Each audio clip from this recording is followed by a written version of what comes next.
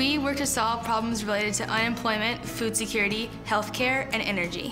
What makes us different is that all ventures have a for-profit model to get more and more people involved and improve more livelihoods. We have to think about scalable solutions.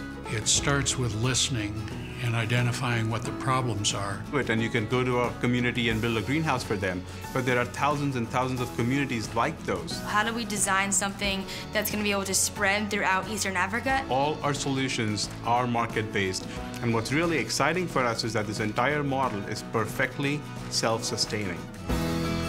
The solutions are definitely not all engineering-based. Because the problems we're facing in communities, they're not a single discipline. It requires a holistic solution.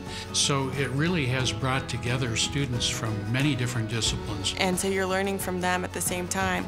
And you're also having the chance to do research as an undergrad. They're taking information, testing research designs, and bringing back what they learned from communities to improve their research design. It's just a wonderful example of engaged scholarship. We need people to believe that this is what universities should be doing. And over time, you kind of build this critical mass of students and faculty, and that's how you kind of change the culture of the campus.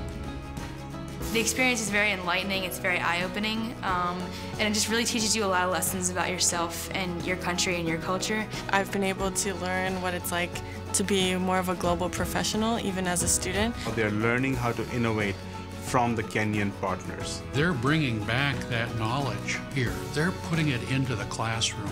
If we do it right, the learning will come. If we do it right, the research publications will keep rolling out. But at the end of the day, it's all about impact.